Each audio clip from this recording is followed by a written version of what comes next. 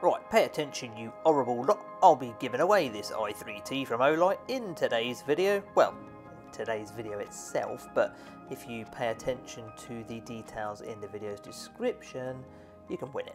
Simple as that.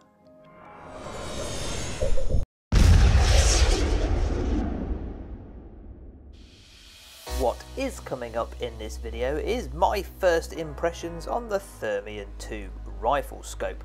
We get it mated to the HMR and take it down the golf club for a smashing time on the rabbits. We'll take a little look at some of the features, advantages and benefits of this amazing thermal scope. This is Team Foxer.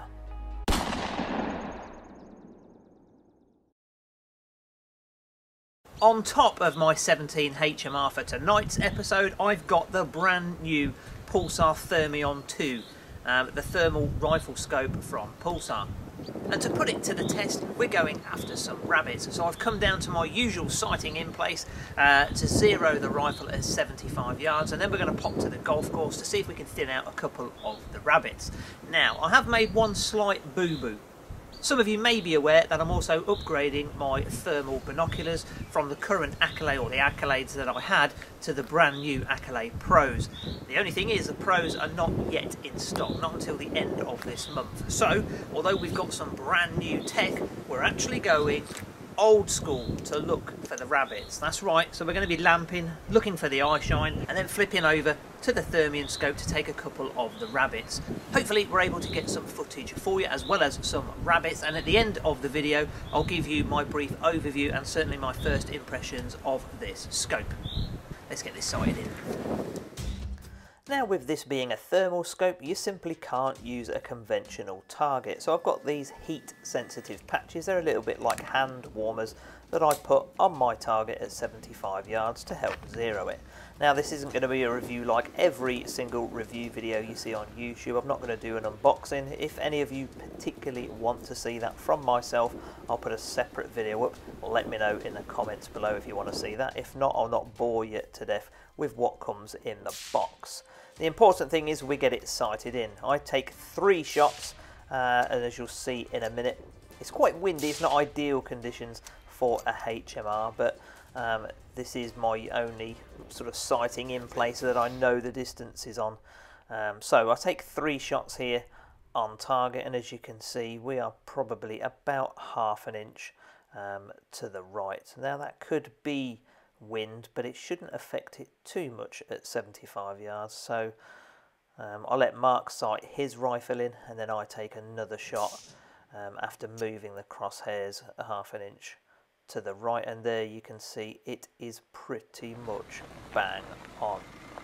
We arrive at the golf course a little bit before dark to have a cup of tea and a catch up before we wait for the night to set in and we find out what this Thermion scope's all about.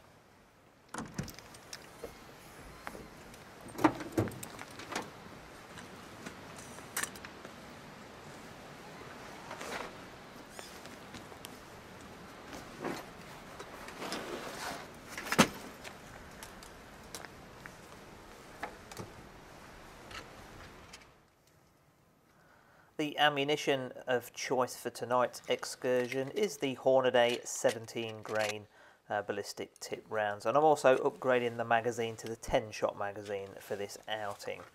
I picked the wrong night, clearly. It was a stupidly bright moon, even though you can't see it on the camcorder in night vision mode here as Mark films me stalking in to my very first rabbit. There weren't too many rabbits around. There has been a family of foxes on here, but I do spot one, take aim and squeeze the trigger.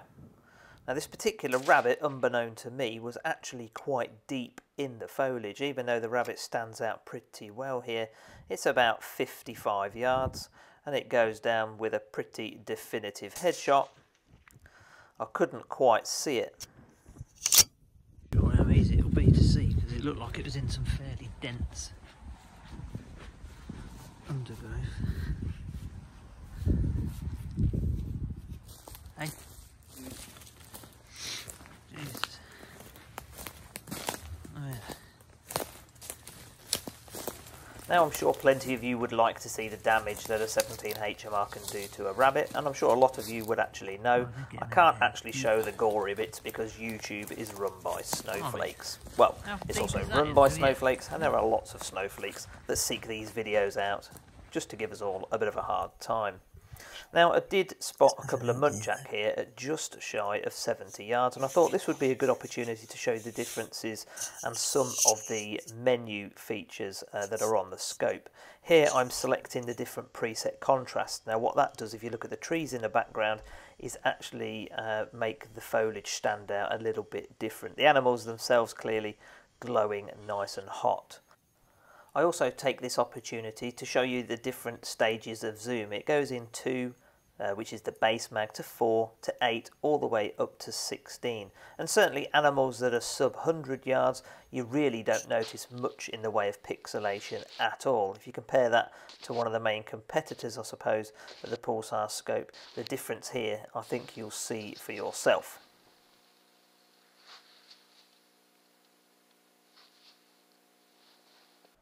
Now, accessing the menu and navigating through it is pretty good, easy and intuitive using this jog dial wheel on the side.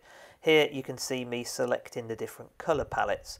Now, once again, the different colour palettes, as you'll notice on the black hot, I think makes the animal stand out incredibly well against foliage in particular. But you have a plethora of colour palettes to choose one that best suits your own preference. Similarly, you have a multitude of different crosshairs and indeed crosshair colour options. Here you can see me selecting the circle with the very tiny cross in the middle of it. Now, some of the lighter colours you couldn't quite see that cross very well, so I think it was when I found the white cross with the black, the white crosshair with the black centre using the white hot colour combo, you can see just how well you can get a nice pinpoint accurate crosshair standing out against your target. And it was that crosshair that I used for the remainder of this session, as this rabbit here hides behind a young tree sapling. I can just see enough of it to shoot that one in the head.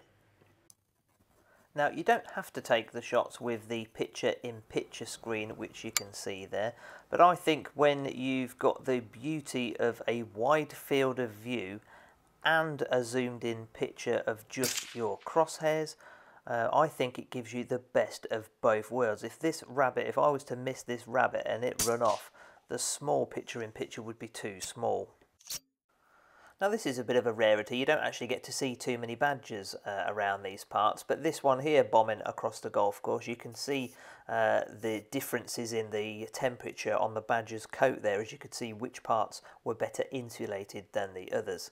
Here's a couple of good headshots now on rabbits that were just in the neighbouring field, which has just been freshly planted with potatoes. So these rabbits are sitting in the potato rows, and you can only get through to the head. So I think the first one there is around 60 yards and the next one is about 10 yards further on. Pretty much bang on my 0 point.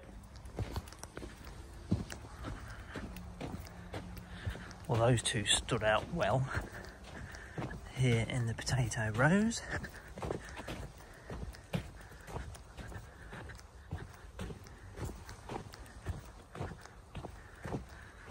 Not too far, probably.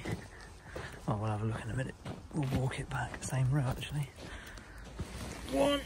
I'll show too much of that, it's a mess. 1, 2. Lift his brain. Just see the truck over there. Just pulled in the field, literally. Well, it was a brief session here on the golf course on the rabbits using the Thermion. We've ended up with 7, so not a bad result, but let's head back inside where we will have a better summary of the Thermion's first outing. See you in a second. Well, thank you to myself. Right, we should probably start with a bit of an update. All of that footage was filmed several weeks ago now, so the eagle-eyed amongst you have probably spotted that I have now taken delivery of the new Pulsar Accolade Pros. Phenomenal spotter. So if you want to see Well, in fact, two things. If you want to see a separate review video of that, please let me know in the comments below, and I'll gladly give everybody a good walk around of the unit. I have been out foxing with it a couple of times, but I am struggling to get out at the minute. I've also got a new job over the last few weeks, so good news there, but the bad news is it's taking up quite a lot of my time. So gathering footage may prove difficult with the combination of it not getting dark until 9:30 at night. The crops are really tall, plus I'm putting in the hours at work. That said, I'll still do my very best to bring you what footage I have managed to accumulate over the past month or so. I've also been fairly busy testing some of the new Olight products that we've got out. So we've got the new Baton 3 orange one that goes on sale on the 27th. So again, I'll have a separate video of that. Check out the link in the video's description for your discount code.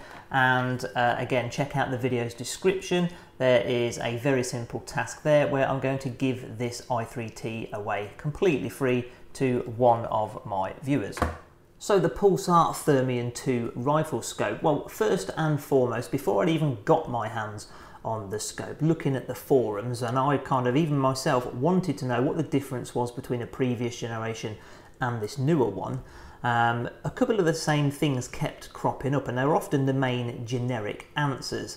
And they were that it's got a new f1.0 2x germanium lens. Oh right, great. And what else has it got? It has a new sub 25 millikelvin sensor. Well, they both sound very interesting, but what the f does that actually mean? Well, to put it simply and to best understand it, essentially the f1.0 2x germanium lens means it's got really good aperture. And in photography, aperture is everything. Aperture allows light through a camera lens. The better or more sensitive the aperture, the more light can get through and the better quality the image.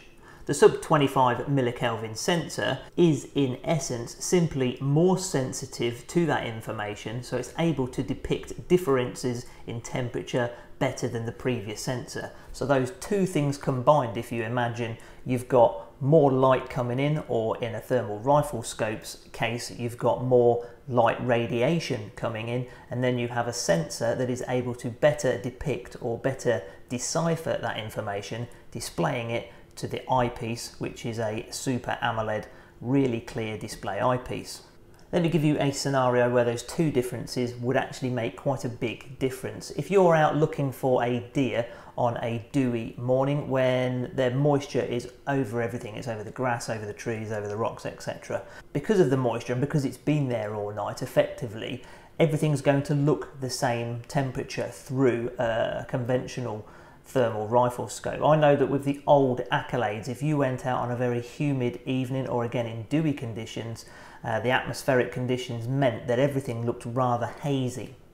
The sub 25 millikelvin sensor, being more sensitive to those differences in temperature, means it's able to depict them and display them on the Super AMOLED display, meaning that you can still see outlines of trees, foliage, and then of course when you get the heat source of an animal walking by, it shines up like a beacon of light. So I've been fortunate enough to have been out with it on several occasions, predominantly rabbiting. Now I have seen foxes through it, but they were at quite some distance. So when you actually play the footage back, through the eyepiece it's nice and clear, but when you play the footage back on a laptop, when you've got a fox at probably 500 or 600 yards, as it was in the case with the one we saw, it probably doesn't look that clear, of course. But the things I love about the scope, the first one I'm going to talk about is build quality. This thing is incredibly robust, right from the lens cap at the front of the scope to the focusing. It needs very little movement to adjust. Again, one of the things with the new lens is you need very, very fine adjustments on here to get it nicely focused, so you're not permanently trying to go through a massive kind of turn just to get that image nice and crisp. Simply a very small twist of the focus thing here, the focus ring, sorry, and that image will come nice and sharp very quickly indeed. It is quite firm, but I guess that will probably loosen off after time. Similar story should I say with the battery cap. The battery cap is pretty solid, and I believe you actually get a spare one of those that they supply with it just in case you lose that. The battery fits in well, and then it's a very positive lock actually when that cap goes in. Same with the USB cap on that side. Yeah, it's quite firm and it's got a very positive lock on it. Button operation, pretty intuitive.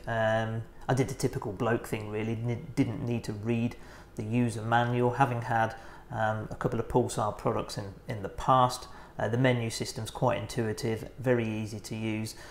You use the button on the side here to push in and then scroll up and down through the menu as you perhaps saw in the video. And then I guess because you've got the menu system completely separate from your top buttons here, you literally have your power buttons, turn it on and off, and it will actually turn on pretty quick. Even better than that, see it's already clicked on.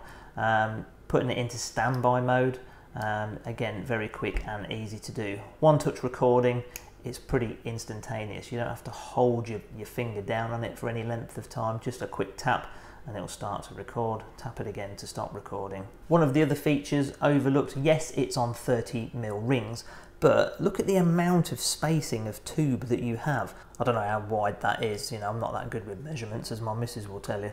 But I would suggest you've probably got a good 3.5 inches worth of tube either side. So my Lithgow, however you want to pronounce it, has it's very short mounting brackets. Okay, you've only literally got, you can only mount it there and there, you don't have any other option. And so it has a relatively long eye relief from the butt of the stock. So I did have to mount the rear bracket, as you can see, pretty damn close to the central turrets here, but it did give me, you know, it's straight on these kind of slightly, I think these are medium mounts, and it's given me a perfect kind of alignment, eye alignment. Yeah, really straightforward to mount, very simple. As well, very easy to zero. Really difficult to try and film that, if I'm honest, because you can't record and change the 0 points all at the same time. You can go through the menu as you saw in the video, but that is one thing you can't do with that. Not that it really makes much of a difference, but as you saw, yes, it's got a one-shot 0, but I mean I've used several scopes now that are a one-shot 0, and personally I always like to put a good 3 or 4 down just to get it absolutely bob on as well before I go out shooting. The array of colour palettes is a really big plus point for the scope. It's quite surprising actually that the different colour palettes will allow you to see slightly more detail in certain scenarios and different backgrounds. So don't just take for granted that you've only got the 3 or 4 contrast preset options, because if you change the different colour palettes you will start to see slightly different detail. So don't be afraid to kind of change things up a bit and go for a fairly quirky palette if you're doing a particular type of shooting. You do have completely manual override, so you can set your own presets up, you know, and your preferences. It's something I haven't played around with a great deal, and certainly got much of it on film, but the last time I was out with it I actually decided to go with the black hot with a white background, and I think in a tree or like a foresty type environment that allows you to see animals far clearer than actually like I did on this video where you've got the white hot. And the reason you can see that detail is that sensor that's able to pick off the differential heats, the differences, sorry, in the heats that come off of the different animals. I think it was the badger that went past on the golf course. I could see certainly in the eyepiece, and I hope it comes out on video, you could definitely see that on his back which parts of the fur were better insulated than others. Certainly on the previous generation Accolades you wouldn't have seen that level of detail. So that's a clear indication that the sensor and lens combo are definitely working and you're able to get a much crisper image. So in short, having used the previous generation and having used a couple of scopes from other manufacturers, I can confidently say that this is to date the best thermal scope that I have personally used, and I'll be very sorry to have to send it back. It's a little unfortunate the timing that I've had this scope to play with the new job, the weather, which has been terrible over this last few weeks, because the best ratting I've had, you know, was a few weeks before I got this scope, and certainly the foxing is really difficult with the crops at the moment, and certainly it not getting dark until really, really late. So fingers crossed I'll be allowed to have this scope back towards the end of the year or early next, where I can bring you some fantastic ratting footage, and I would love to get out and do a good session on the foxes with it as well. Well, it's that time where I will bid all of you a very good evening. Thank you very much for watching. Take care, stay safe, and as always, happy shooting. I'll see you in the next one.